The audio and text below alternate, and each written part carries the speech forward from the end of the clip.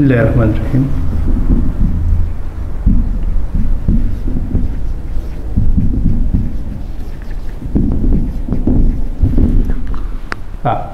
خوږو زده کوونکو تېره ورځ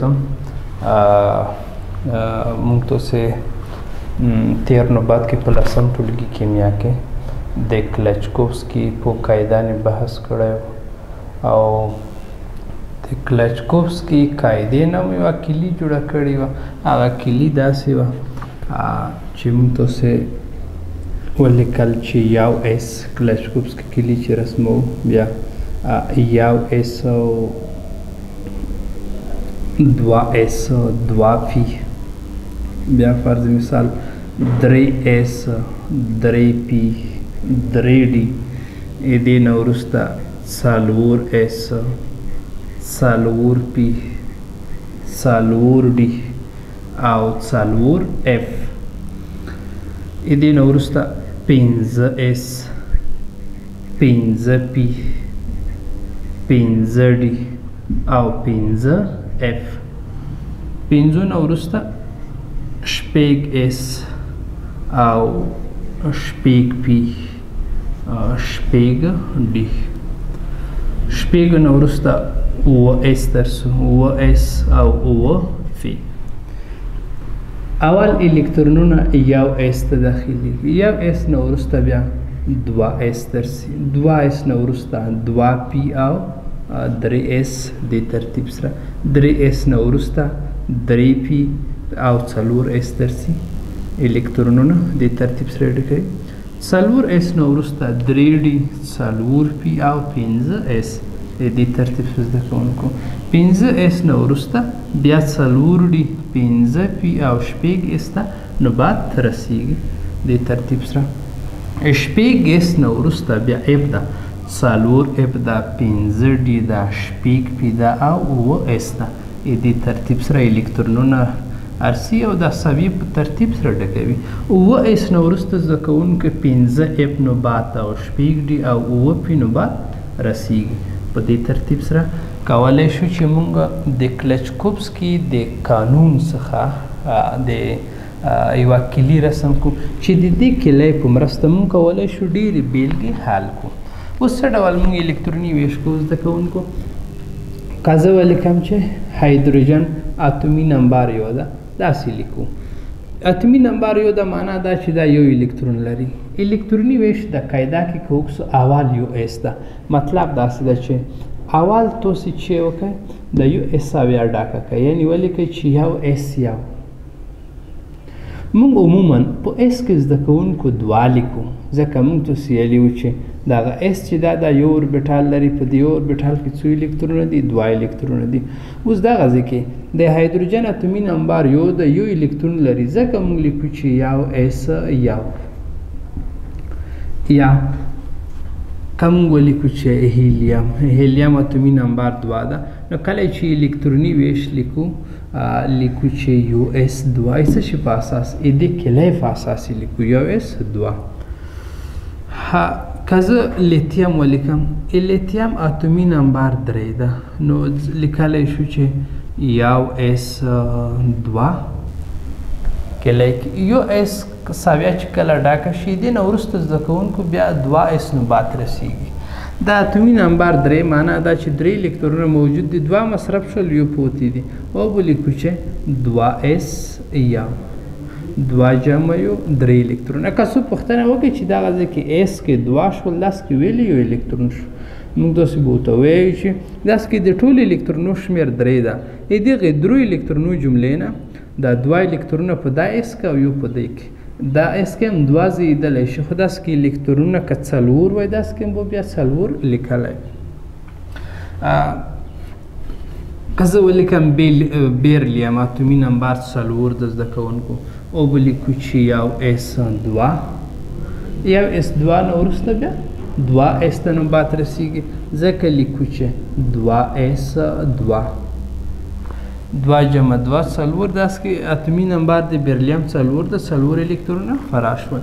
یا فرض مثال که موږ ولیکو چې برون د برون اتومي نمبر 15 ده، الکتروني ویش داسې کوو د کلۍ نه اول یو ایس ساویه ډکیږي ځکه چې انرژي کمه ده بیا 2s ډکیږي یعنی 2s2 2s2 نه وروسته بیا څو ته پی ته 2 پی ته په پی کې زده کوونکو شپږ الکترونه ځایږي خو شپږ نشو لیکای ځکه 2 جمع 2 څلور جمع شپږ لاس کېږي داس کې 5 دي نو کله چې بیا شمیر اضافه کېږي نو په دې صورت کې به موږ 2 جمع 2 څلور فقط یو الکترون پاتې کېږي پی کې به یوازې یو الکترون موږ ولیکو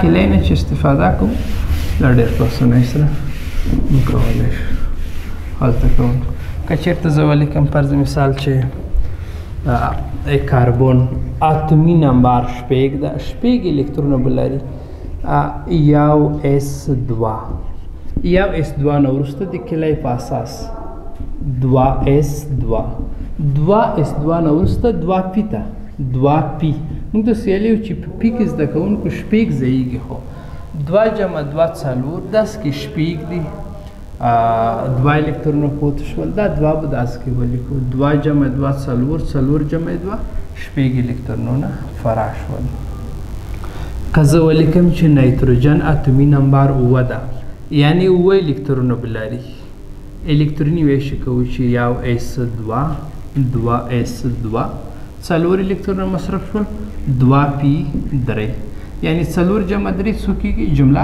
9 الکترونونه یا که فرض مثال موږ ولیکو چې اکسیجن اتومي نمبر 8 ده یو s2 2s2 2 پی 2 جمع 2 څلور داس کې موږ اتومي نمبر 8 ده یعنی 8 الکترونه لرو څلور مې تقسیم کړل د څلور چې پاتې کېږي دا څلور به پی کې ولیکو خیر اوسئ دې نه وروسته که زه ولیکم چې فلورین اتومي نمبر 9 ده زده کوونکو 9 ځکه لیکو چې یو s2 2s2 او 2 پی ور زده کوونکو 2 جمع 2 څلور داس کې 9 الکترونه لري څو پاتې شول 15 پی په پی کې به څو الکترونه ولیکلی شي 15 دا و فلورین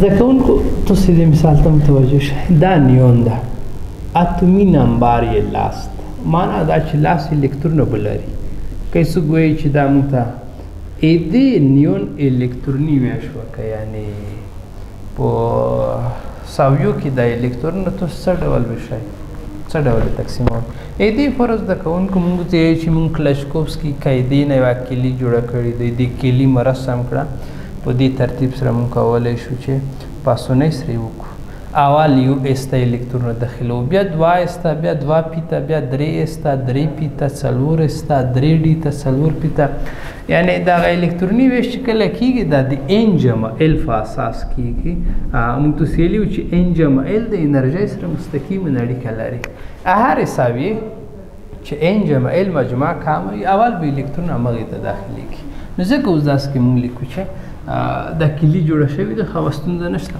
نیون لاس الکترونه لري دې جملې نه موږ اول لیکو کلی په اساس وکړئ یو s2 ده یو s2 ځکه لیکو چې کلی کې اول راغلی ده انرژي یې کمه ده یو s2 نه وروسته بیا 2s درسو 2s2 2s نه وروسته بیا 2 پی 2 2 څلور شپږ پاتې شول په پی کې شپږ زیږېدلی شي که موږ ولیکو چې سودیم اتومي نمبر یې 11 ده الکتروني ویش کولی شو الکتروني ویش لیکو چې یو s2 2s2 2 پی شپږ 2 څلور شپږ لاس شول لاس یو پاتې شو 2 پی نه وروسته چیرې سي اس 3s یو ځکه که 2 ولیکو بیا الکترونو شمیر 12 کېږي داسې کې به موږ 11 الکترونه لرو که زه ولیکم چې مګنیزیم اتومي نمبر 12 ده لیکو چې یو اس 2 2 اس 2 2 پی شپږ 3 اس 2 وایي ګڼئ 2 جمع 2 څلور جمع شپږ لاس جمع 2 12 تاسو کې مګنیزیم اتومي نمبر هم څومره ده 12 ده.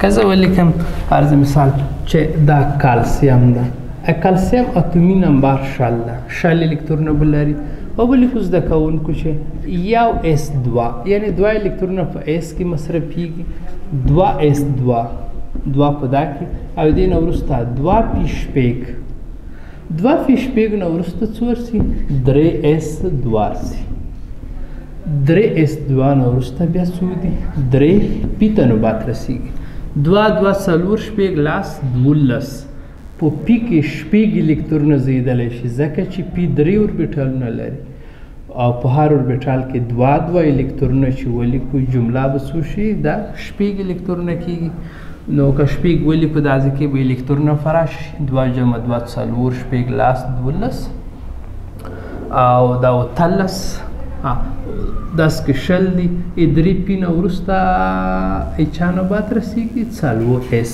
نو په اس کې 2 الکترونه ځایږي دا 2 کم هم دي ځکه مو ولیکل څلور اس 2 که دا الکترونه وګڼئ چې دا تقسیم مې کړل دا به شل فرق کوي 2 2 څلور شپږ لاس 12 او 13 او 19 هغه شل شول. ها زده کوونکو که چېرته داسې یو عنصر موجود چې اتومي نمبر 113 هم وي 113 پرې کولی شو موږ دې کلۍ نه استفاده وکړو او ویش یې وکړو. یوه خبره مهمه بله ده زه به وریم چې که هر ډول عنصر سره مخ شئ که چېرته داسې یو عنصر وي چې اتومي نمبر یې 50 وي شپېته وي اویا اتیا سل یا 113 وي تاسې په همدې کلۍ نه په استفادې سره ورو ورو په ترتیب سره چې کولی شئ کولی شئ چې الکتروني ویش یې وکړئ. اوس که چېرته داسې موږ عنصرونه ولرو فرض مثال چې د هغې موقعیت په ډي بلاک کې وي ډي بلاک کې که چېرته موقعیت وي تاسې کولی شئ چې ډېر په اسانۍ سره د هغې الکتروني ویش وکړئ. فقط کلۍ کې مختر سئ مخکې تاسې ډي سره مخ کېږئ ډي 15 اوربیټالونه لري په هر اوربیټال کې 2 2 الکترونه شي جمله څو الکترونه کېږي لاس الکترونه کېږي او هغه تاسې لیکلی شئ. فرض مثال زده کوونکو که زه ولیکم چې د ډي بلاک نه یو عنصر روخلو فرض مثال کروم عنصر روخلو کرومیم عنصر دې کرومیم عنصر اتومي نمبر 24 ده الکتروني ویش یې کوو یو اس 2 2 اس 2 2 پی شپږ 3 اس 2 3 پی شپږ او 3 پی شپږ نه وروسته وکړئ څلور اس 2 ده څلور اس 2 نه وروسته نوبت څو ته رسیږي 3 ډي ته رسیږي. اوس الکترونه وکړئ 2 2 څلور شپږ لاس 12 و 13 شل داس کې موږ هغه لرو 24 د ډي کې به څو ولیکو څلور به ولیکو چې جمله به څومره الکترونه فراشي 24 خو یوه کیسې ته هم فکر وي دغه ځای کې ډي کې ډي 15 اوربیټالونه لري یو 2 3 څلور او دا هم 15 په د هر یوه کې جمله څو الکترونه دي څلور یو 2 3 څلور. کله چې زده کوونکو د یو اوربیټال وي یا هاف پیلډ وي هاف پیلډ په دې معنی چې نیم ډک شوی وي یعنی په هاف پیلډ دغه دی ګورئ یو 2 3 څلور 15 په هر یو اوربیټال کې چې یو الکترون ولیکئ دې ته هاف پیلډ ویلی کېږي هاف پیلډ. یو پول پیلډ دی پول پیلډ دا معنی چې یو اوربیټال ده په مکمله توګه ډک شوی ده فرض مثال دا ډي اوربیټال ده ګورئ ډي ساویا ده دا کې 15 اوربیټالونه دي په دې هر اوربیټال کې 2 2 الکترونونه سره کمته دي موجود دي دې ته پول پیلډ ویلی کېږي یعنی د هر اوربیټال په مکمله توګه ډک شوی ده. کله چې اوربیټال هاف فیلډ وي یا فول فیلډ وي دا سټیبل حالت کې وي، ثبات حالت یې منظم وي، ښه وي، سټیبیلیټي یې زیاته وي. که دغه ځای کې د کرومیم الکتروني ویش چې کوم موږ وکړو په ډي کې 4 الکترونونه راغلل، دې حالت ته نه زه هاف فیلډ یلی شم نه فول فیلډ یلی شم. نو ځکه که چېرته موږ دې ایس نه یو الکترون راولو ډي ته، دا زه صفا کړم،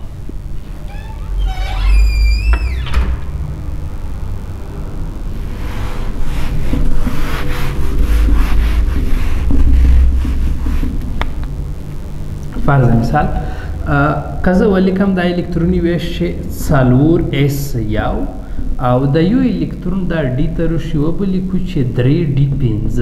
اوس که چېرته تاسې دغه د ډي اوربیټال رسم کوئ، فرض مثال د ډي ساویه کې 5 اوربیټالونه دي، 1 2 3 4 5.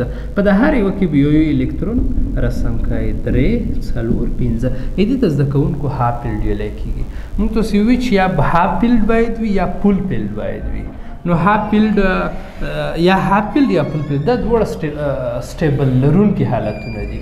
تاسې کوشش وکړئ کله چې په الکتروني ویش کې داسې الکتروني ویش لوسته راولو چې په ډي کې 4 کېدل یا 9 کېدل، 4 ما پرېږدئ 9 ما پرېږدئ، ایس نه یو تر انتقالوئ، لکه داسې کې مې چې انتقال کړو ډي 5 شو، او که چېرته 9 وي 9 ته چې ایس نه یو روشي یا لاس وي. هدف داسې ده چې دا استثنایي حالت ده، دا نه وروسته بیا زه غږېږم تر څنګ، خو اوس مستقیما موږ دې ویش سره مخامخ شو، ځکه مې دا ته ولیکلو.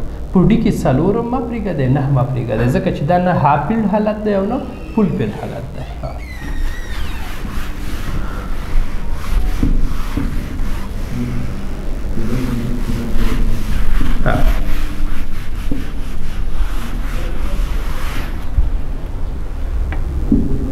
فرض مثال که زه ولیکم دا ځکه چې څرنګه موږ کولی شو الکترونونه راخلو دا په مدارونو کې رسم کړو. زده کوونکو لیکم چې مګنیزیم اتومي نمبر 12 ده، لیکو چې 1s2 2s2 2p8 او 3s2. دا مګنیزیم الکتروني ویش ده. زه څه رقم کولی شم په اول دویم دریم مدارونو کې څو الکترونه ولیکو، څه ډول ولیکو. زده کوونکو تاسو ما سره دا ومنئ چې دا د مګنیزیم هسته شو. دا یو اس 2 په دې معنی چې مګنیزیم یو اول مدار کې څو الکترونه دي، 2 الکترونه دي. 2s2 2p8 زده کوونکو دا معنی لري چې دا دویم مدار ده. په دې دویم مدار کې 8 جمع 2 څو الکترونه کېږي، 8 الکترونه کېږي. 1 2 3 4 5 6 8. دا 3s2 په دې معنی چې دا دریم مدار نمایندګي کوي، یعنی په دریم مدار کې څو الکترونه وي، 2 الکترونه وي. په همدې ترتیب سره موږ کولی شو نور عناصر ولیکو، مختلف ډول عناصر کولی شو چې په همدې ترتیب سره ولیکو. زده کوونکو موږ تاسې فرضوو یو عنصر د اتومي نمبر 113 ده. څومره ده؟ 113 ده. یعنی هدف داسې ده چې دغه عنصر 113 عنصر لري. کله چې موږ تاسې ویش کوو زده کوونکو 1s2 2s2 2p8 3s2 3p8 3p8 نه وروسته بیا 4s2 او بیا 3d لاس. د 3d په سر لاس د کلی کوم تاسې ویلي وو چې d 5 اوربیټالونه لري. په د هر اوربیټال کې 2 الکترونه دي. جمله څومره کېږي؟ لاس. یعنی د d نوی راغلو، مطلب چې ورته اندېښمن نه وایي چې 2 شپږ د دې سره بلا دي، خو د ډي څه ډول لاس شو. دا مې تاسې کوانتم نمبرونو کې هم ویلي وو. 3d نه وروسته زده کوونکو څو کېږي؟ 4p8 4p8 نه وروسته 5s2 ده. 5s2 نه ګورئ بېرته بیا څو ته 4d ته. په ډي کې مو 5 اوربیټال لاس الکترونه ځایږي، ځکه چې په هر اوربیټال کې 2 شي. 4d نه وروسته بیا 5p8 بیا 8 S2 شپږ S2 نه وروسته F ته رسیږو. ځکه زه داسې لیکم چې څلور F 14 ځکه 14 F اووه اوربیټلونه لري 1 2 3 4 5 شپږ اووه په د هر یوه کې چې 2 2 کې اووه ضرب 2 به 14 شي. څلور F نه وروسته زده کوونکو بېرته بیا موږ څو ته رسیږو 5 D ته 5 D لاس او شپږ P شپږ او بیا اووه S2 چیرته چې S وي هغې فسار 2 لیکو. اووه S نه وروسته بیا 5 F 14 بیا شپږ D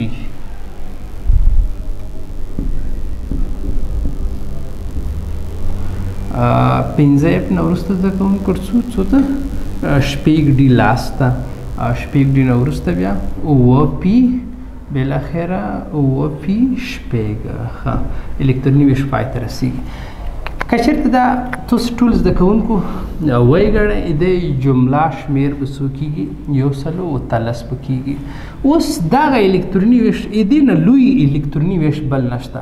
په جدول کې اخرنۍ حنا 113 شماره لري، یعنې دې نه نور په د اوسنی کوم جدول چې ده داسې یو عنصر نشته چې اتمي نمبر 119 وي یا 120 وي. اخرنی عنصر 113 اتمي نمبر لري، معنا دا چې 113 الکترونونه لري. دا مو ټول ویش کړل. څه ډول په مدارونو کې خیلی شو زده کوونکو؟ دا مو سره ومنئ چې دی هسته شو. اول مدار یو S2 په دې معنا چې اول مدار کې 2 الکترونه دي 2 دویم مدار کې دا 2 شماره ده دا 2 شماره ده شپږ جمع 2 په دویم کې به 8 الکترونه وي. دریم کې دا 3 شماره ده دا 3 شماره ده دا 3 شماره ده بله 3 شماره نشته. 2 شپږ 8 جمع لاس دا به څو شي زده کوو؟ دا به 18 الکترونه شي. یا څلورم مدار ته رسو. څلور شمارې کسو دا هم څلور شماره ده دا څلور شماره ده دا هم څلور شماره ده بله څلور شماره دغه ده. نو شپږ او لاس شپوړس او 14 2 شپوړس دا به زده کوونکو څومره شي؟ دا به 32 الکترونه شي. اول دویم دریم څلورم مدار کې څو شول؟ 32. پنځم مدار ته چې رسیږو بیا 15 شمارې کسو دا 15 شماره ده دا 15 شماره ده. په همدې ترتیب سره کولی شئ چې په اووه سره مدارونو کې تاسې په همدې ترتیب سره د الکترونونه راټول کړئ او په مدارونو کې یې ولیکئ. سبا ته انشاءالله بیرته بیا څه بیا ځینې داسې عنصرونه شته چې کله الکتروني ویش کوو په هغې نه د کلیچکوفسکي قاعده نه تطبیق کېږي. لکه کرومیم یوه بیلګه مې ولیکله چې اتمي نمبر یې 24 و ومو وی چې که په ډي کې 4 کېږي 15 کوي او که چېرته نه کېږي 10 کوي. بیا وویش ځکه چې کله چې 4 الکترونه په ډي کې ولیکو د نه هاف پیلډ حالت ده، یعنې داسې حالت نه ده چې په هر اوربیټال کې یو الکترون ولیکو، نه فول پیلډ ده چې په هر اوربیټال کې 2 الکترونه ولیکو.